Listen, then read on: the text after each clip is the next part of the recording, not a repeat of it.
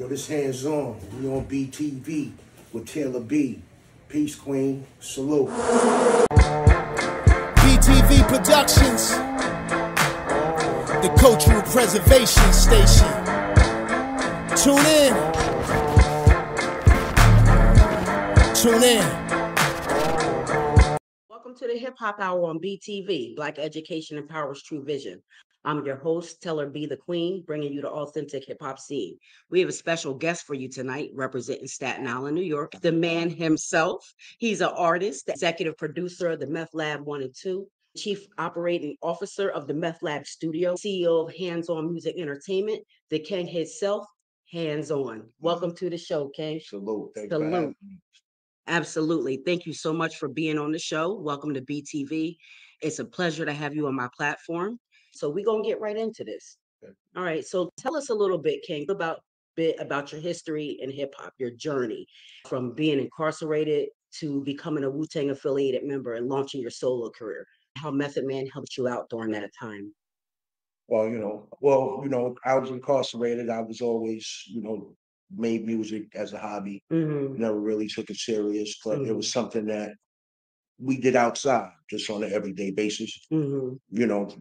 My little stints in jail, the typical story that everybody from the hood went Right. to jail, came home, went back to jail, came home, so, the big homies just, progressed in their careers while I was gone. And it went from something that was a hobby for them to something that was actually feeding them, and, they taking care of their families with it and stuff like that. So that basically influenced me to try to dive in and take a crack at it, not only as an artist though, but I was always interested in the business side of it, and always had aspirations to try the business out and stuff like that. And along the way, the whole clan helped me. Meth just kind of let me grow. He kind of gave more guidance in the business side of me trying to get into it and me trying to do these projects and stuff like that. So, like giving different advice here and there. Right. Like, yo, don't do it like this. You should do it like that. And,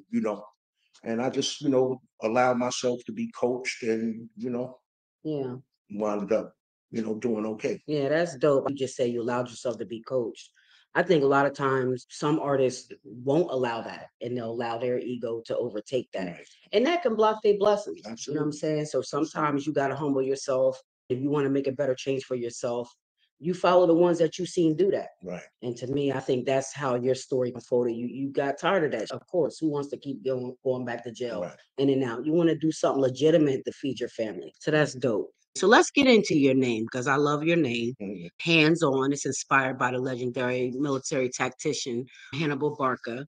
Elaborate for us on how you relate to Hannibal and why you chose that name for yourself. Okay. Well, it's he was a general. He was an African Carthaginian general. Went to war with Rome for over 15 years, and just the things he was pulling off, his perseverance, I kind of was a fan of. So in music, you have people that take on certain monikers, and I'm seeing Wu-Tang, do Wu Gambinos, and they taking on more of like the monsters and stuff like that. Right. I kind of wanted to wrap myself around what I was reading and hearing and about Hannibal the Great. Ready for a journey back in time to one of the most fascinating and powerful city-states in ancient history, Carthage. Located in modern-day Tunisia, Carthage was a melting pot of cultures and a dominant force in the Mediterranean.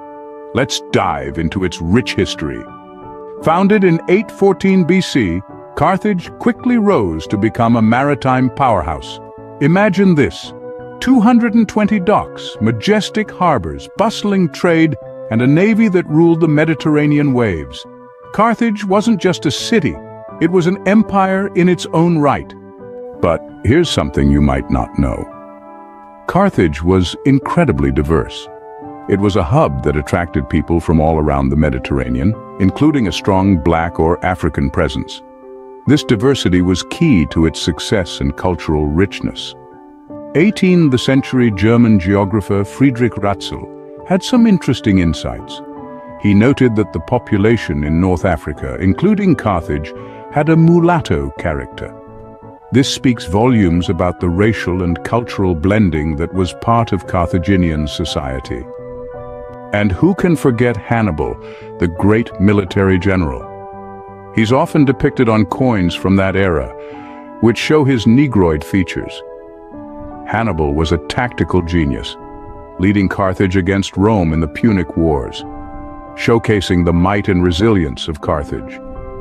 Sadly, all empires have their end, and Carthage was no exception.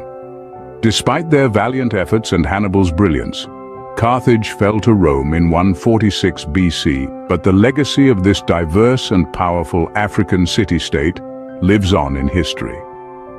Carthage's story is one of diversity, power, and resilience.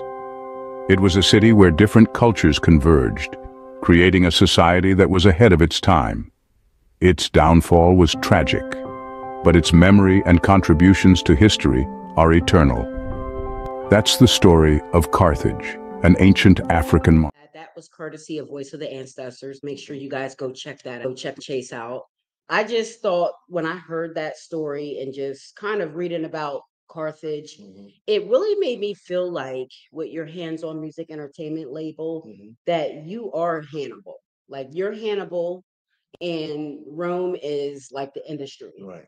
And you're coming in to conquer it and get hip hop back to its authenticity. Right. Is that what your label means? Yeah, absolutely. Like, the label, once I, just to talk about a little bit about, Hannibal is, taking on, hit the perseverance that he had and, his vision, was epic, I thought. And I became a fan and I just associated it with the music, like in my mind, I'm trying to conquer, you know what I'm saying?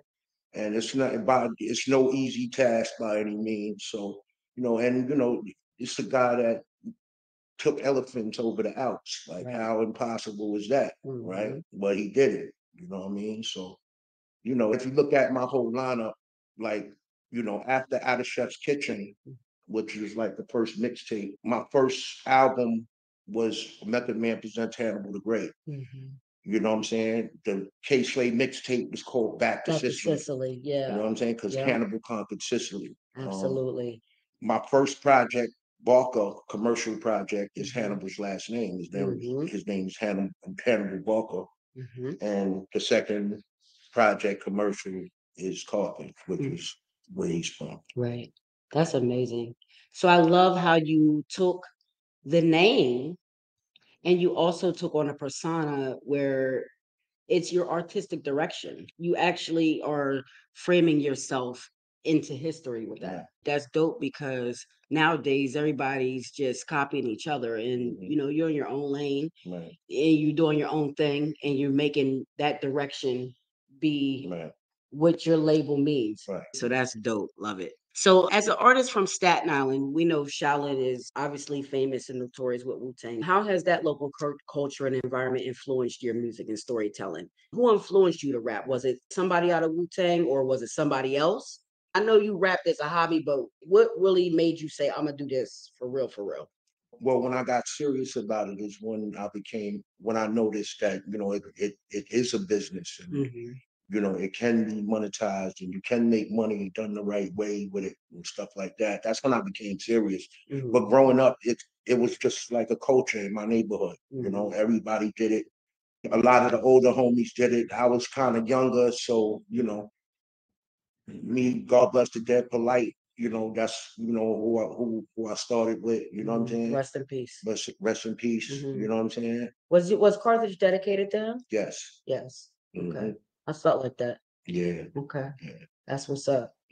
That's what's up. But people don't get to see this side of you often, I think. Yeah. I'm kind of introverted anyway. Like I'm not really social, but I've been getting there now. Got the album. Trying to do what I need to do for the album. Yeah, you're doing good. I love the movement, the history that you incorporate into it. Your bars, the storytelling is great. Thank you. Great skill, King. Great. So let's get into Ice Water, Polluted Water. I know these are your homies. You grew up with them. So talk about the experience with doing that with Ray And talk about how those collaborations influenced you to evolve your career. Okay, so if anybody that read Ray's book, there's when he was writing Cream, he was doing it in like an abandoned house that we had out here. I was the guy that he was talking about that was there with him. Okay. You know what I'm saying? I had just got shot, you know what I'm saying? So I was kind of messed up or whatever. So I went to jail after that. When I came back, they took me out on tour, I made a little bit of money with them. They tried. I didn't figure it out yet, so I went back to jail. The last time I came home, when I came home, Ray had ice water. Polite, shout out Polite, God bless the dead. Stomach, salute Stomach, PC, DC, salute to them. They was working. They was basically done. So it was they, even though I wasn't in the group, they showed me love and they let me come in. I locked in. I jumped on as much as I could. 3 songs landed. That's what's up. And it kind of was like, yo, yeah, I could do this shit. Yeah, You know what I'm saying? kind of showed you, Yeah, I could do this. yeah, I could do this. Yeah, because it's like now, from the time Ray went from, doing what he did with Wu-Tang into turning it over and he was showing the love to the younger homies, putting people on. It was like, wow, okay. You know what I'm saying? Which is love. Which is love. And yeah. that's the Wu-Tang culture, the Wu-Tang way. We know Wu-Tang is for the children. And in that essence, you guys are their children. You guys Right. are under them. You came up the generation under them. Right. So, I think that's so great to see them make sure they show you all love and reach out. Right. And try to show you all the right path. Like, don't go down this path. Do it this way. We can do it this way. Right. You know what I mean? That's the love right there. That's the bag right there. That's that Black American greatness right there. The bag. That's what I call that. Absolutely. You know what I mean? And that's why I love your thing, hands-on music entertainment, home. That's home for you. I love acronyms. I'm the acronym queen. You know what I mean? Right. Black education, power, true vision, BTV. So that's what's up. So you talked about your different albums. Can you talk about any specific moments or experiences during the production of Method Man's albums that were particularly fulfilling to you or memorable for you, or anything lessons that you learned? Because Method Man is very on his business. So what lessons did you learn and what did you gain from being an executive producer on Meth Lab 1 and 2? I gained a lot of direction from the big homie. Like, if I'm taking you somewhere, like I'm gonna show you where something is at, you drive me there once, just showing me how to get there. So, I basically took that and recycled it a second time and a third time because I also executively produced Meth Lab 3 as well. Yeah. So, it was just a learning experience. I mean, it's my most valuable asset to date. You know what I'm saying? Even with Carthage doing well right now on the streaming platform. Yes, it is. I love it. Yeah. I love It's Carthage. doing well. Yeah. Talk about Carthage. Talk about your collaborations on there. What was your direction for it? And talk about how the collaborations came about, because you have a lot of heavy hitters on that album. Yeah. Talk about that. I mean, a lot of people, and I'm grateful. A lot of people came out to support me. You know what I'm saying? At your album release party, you did SOBs, right? That too. But even in making the album, a lot of my internal support and friends and family, they came out like for me, like when they heard I was working on it. Everybody was open to playing their part, and there wasn't no hiccups, and they showed up for you. Yes, absolutely. Yeah, that's dope. Because you know what? Like, that's what really sticks to me in this industry is the relationships. And it's great because how you came up in Staten Island, you have great relationships with people. And that's what people don't realize. Sometimes people want to chase the money or chase the fame or chase whatever they're chasing. When you build great relationships with people, that's what really matters. That's what people remember in the end. Like how that experience made them feel. What they learned from it, making memories with people that they grew up with. I think that's what's missing from the industry. And I think people are kind of doing their own thing and just chasing something instead of just being yourself and letting what's supposed to come to you come to you. Absolutely. What you think about that? In a natural way. Like, you got to trust the process.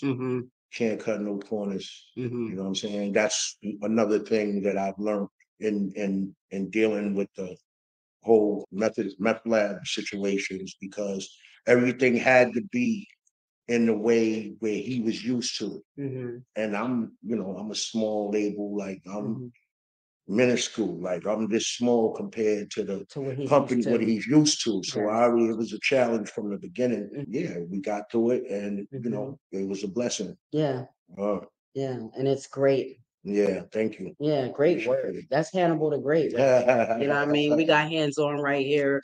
Everybody knows who he is, Hands On Music Entertainment. So talk about the label too. Do you have artists? Is Carlo official artist on the label, or what's going on with the label? We got a project with Carlo that we partnered up with coming out of here. Shout out to Carlton Fish. Shout out to Carlo. Long time overdue. You know, he done touched the platinum plaque a couple of times in his life. You know what I mean? So it's his turn. Yeah, Right. and that might be a little bit overdue. You know what I'm saying? But yeah, with Carlo, I'm working with Hugh Hef.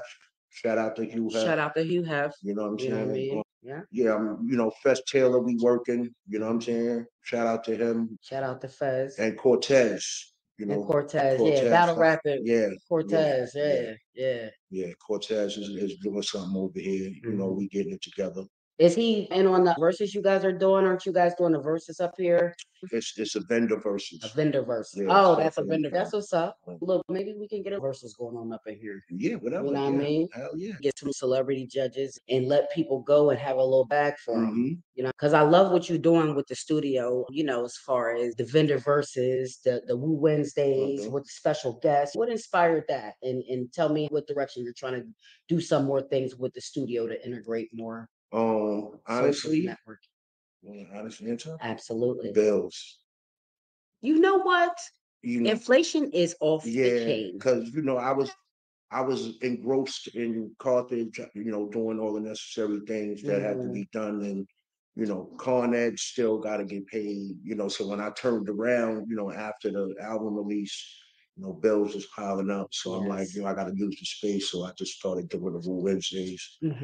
Just to pay a bill here and a bill there. I ain't trying to make a whole bunch of money. Right. But you know what? I think it's good too, because it's a way for you to do that.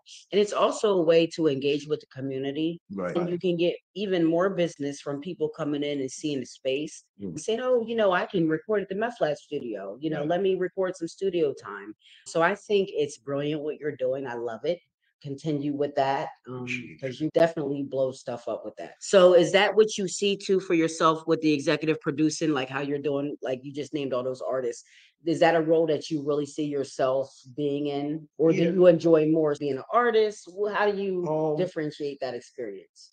A lot of people don't believe this, but I think this, just speaking for me, there is a cutoff point for artists, because hip hop is a young sport, so to speak. Even though you got the old guys and the older homies still doing it. It's just doing it efficiently, right, right. But at that age, if you're not one of them, then too serious, 60 years old, 70 years old, still trying. So the executive producer part, knowing the way, giving the direction, knowing how to roll it out. The business aspect of it is something I could do till I'm 100. Absolutely. And I love that mindset of it. I think that's perfect for you. So let's get into some of your other nicknames, Hanz. So let's go through them. Let me see what I can name. And then you correct me or add or subtract. Okay, so we got Hands On. That's the first. Hanz the Great. Hanzarelli. Hannibal the Great, right? Let me see. Barca. Hold on. Where did you get the nickname 19 Assassin? How did that come about? In my time of doing music, that was something, that before I went to jail, like, I was having fun with it, stuff like that. Yeah, that was my little. That was an older name. Yeah. Yeah. So what about Jazz? Jazz is my name. That's, the name that the people grew up with was calling me. So my grandfather gave me that name. He used to like jazz music and, stuff like that. So it's in the blood. It might The be. music is. Yeah. Yeah. I heard that you, or I read somewhere that you have Cherokee, your family line, as we pretty much all do. We know us Black Americans, we know we're the original of rural American Indians from this continent, Right. So, what was that influence of your grandfather like calling you jazz? Did that have any impact on your musical endeavors? No, No? no, not at all. It was just a nickname that. Look at how the universe works, though. Right. Right. Right. I wound up getting into music, and Mhm. it was actually, I want to shout out, because other than the Force MDs, I seen Force MDs do music. There was a lady from Park Hill that was real close to my mother. Her name was Cecile, and she had an album out back back in the days when I was young. So that kind of influenced me as well. Oh, So great. music been all around me ever since then. Jazz was just a nickname my grandfather gave me, and that leaked outside, and that's what they was calling me. Okay. I felt like it was better than my first name, so Okay. you know what I mean. So that's dope. That's dope right there. I read somewhere that you were shot 13 times by 3 different people. Is that true? Yes, Is that true? different occasions. Different occasions. Yeah. And you survived that all. Yeah, Yeah. thank God. Thank God. Yeah. Maybe that's a driving factor for you to move into the music and move, more out of the dealing with the street, Yeah, I mean, I wasn't good at it. Yeah.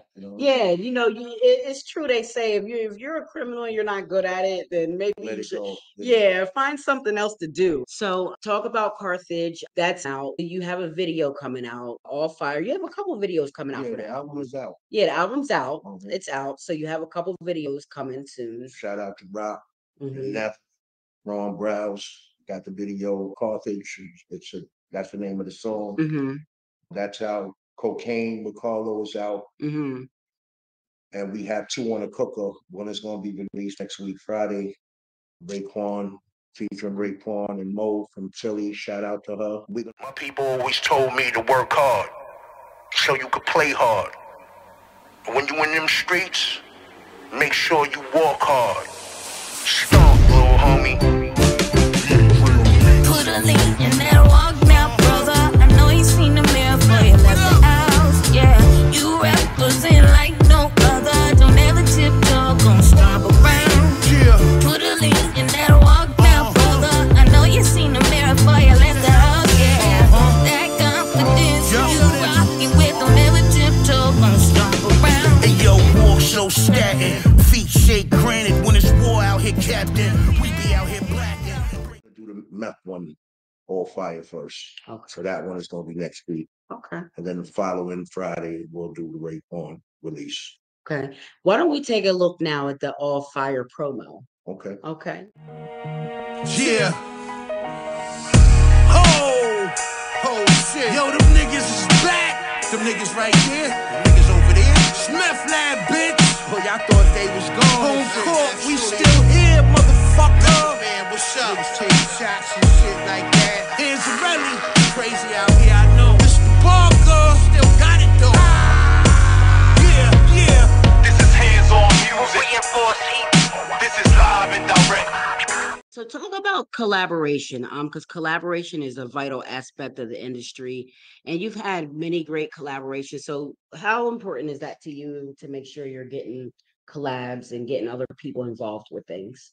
I think it's important if you're doing an album, especially coming from a place where, you're not a superstar, right? If you're one of them guys that's, content just making a living, then it's important to, put your relationships, to the forefront. It's, staging your relationships with people Yeah. on the actual record itself. You know what I mean? So yeah.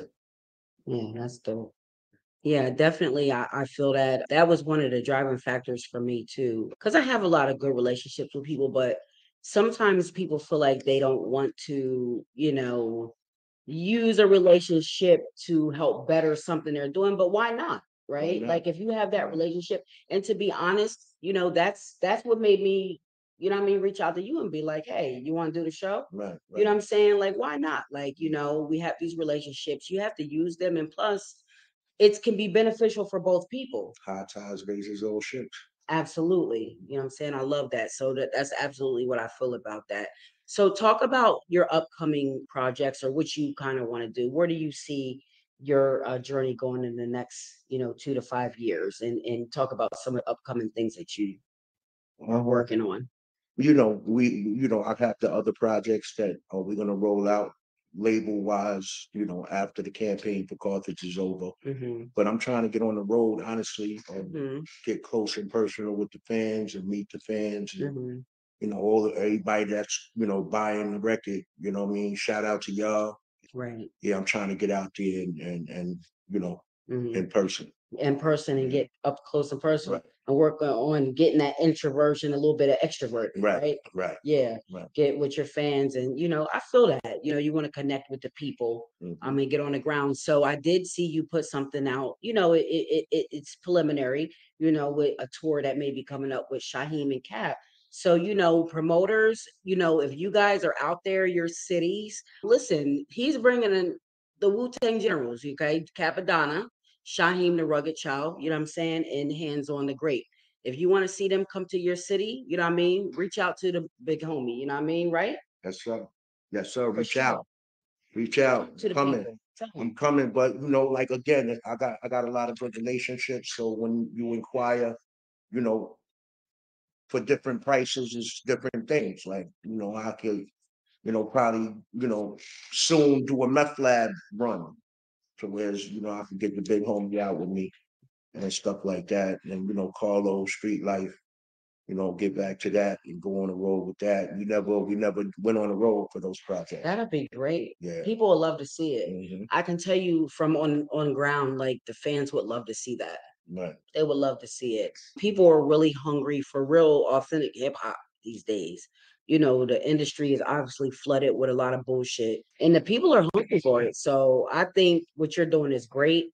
You're injecting the authentic, fire back into the industry to let them know, hey, we still around and we still got young hitters that can come up. Mhm. You know what I'm saying? And show and prove and make it do what it do. Yeah. So talk about the Joe Budden incident and talk about what you feel about it, how you feel now, because I know you've grown a lot since then. I don't like to bring up any type of negative thing, but it is a part of your history. It's a part of who you are as a person. You stand on business. So talk a little bit about that situation and how it kind of shaped you and what you learned from it now. I was just coming out to play for my team. That's it. Right. I don't got no personal rights with Son or Joe Buttons or nobody. I was there at the moment. There was something going on at the moment. And I, did what I had to do. You handled your handle. Yeah. I mean, would I do it again? Absolutely. But it wasn't personal, you know what I'm Right. saying? And it kind of, that wasn't how it got out, wasn't my call. Like it got out, but I didn't do it for the popularity of Right. it. You know what I'm saying? You did it for the honor. Right. Death right, before dishonor. Right. Stuff like that. Yeah. So Right. it kind of hurt the music I was trying to do, because now it's like people that don't know me, people that don't know that I've been rhyming for a long time, was basically, oh, okay, he did that. Now he's dropping an album. So it didn't land well, with my music rollouts. You know what I'm saying? But like I said, I stand, on what I did. It's nothing personal. Right. You know what I'm saying? And, I come out and I play with the team I play with. Right. You know what I mean? Right. And you ain't gonna let nothing happen to nobody on that team. Absolutely not. Absolutely not. So that's standing on business 10 tones absolutely. down. And we know that's the way. That is the way, you know what I'm saying, of the real. If it were up to you, it wouldn't even have came out that happened. Yeah, I mean, I made a couple of mistakes myself in that whole situation. And Ray kind of made sure to hold you down and be like, hey, bro, like this is what it is. And again, it shows to your character that you can take that and say, you know what, my big brother is correct. You know what I'm saying? And I'm gonna follow what he's telling me to do right now. You know what I'm saying? That's to remain coachable. Right. Right. You gotta remain coachable. Remain coachable. You heard it here from the man himself.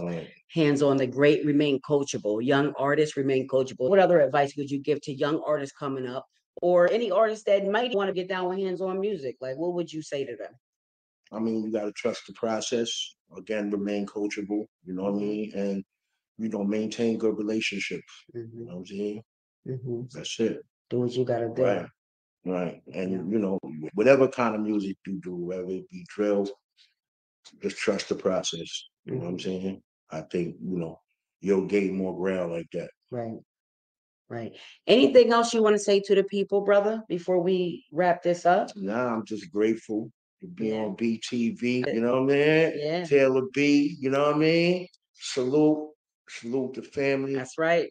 You know what I mean? We could do, you know, do some work in the future, hopefully. Absolutely.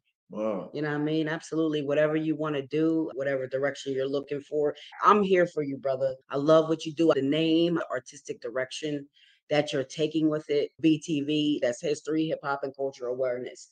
And hands-on, the great hands-on music entertainment, that's what you're doing too. In your lane up. Yeah. And that's the importance. You know what I mean? We all gifted, we all great. You know what I mean? We the Black American bag, we the bag. So we got to continue to move that way and make sure that we're moving to show, improve, and increase the conditions for the better tomorrow for the babies. And that's what it's all about. So salute. I'm forever grateful for the interview. We in the Meth Lab studio, we getting it in. Hanz the Great. He is the great. Make sure you check out Carthage. The All Fire video is dropping soon. The video Stomp with Raekwon is dropping soon.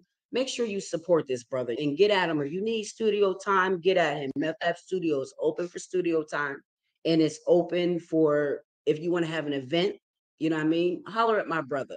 You know what I'm saying? And we get it popping, and you get what you get, and he's gonna get what he get out of that. And we all going to get better from that. Right. So that's the idea. Right. Absolutely. Right. You know what I'm saying? Absolutely. Absolutely. So we on our 1-2-1-2. I want to thank everybody who's going to tune into Happy Woo Wednesday. Salute Method Man, the superhero. Salute to Wu-Tang Clan, the goddamn boomer. Hands on Carlo Fisk, the whole team. Salute to the family. BTV, Black Education Empowers True Vision. I'm Teller being the queen, bringing you everything authentic from the hip hop scene. Me and my boy Hands On is out. Peace. Tune in. Hey, yo. Black education, cultural preservation. Taylor BTV, because elevation. Tune into the station, we rockin' the whole nation.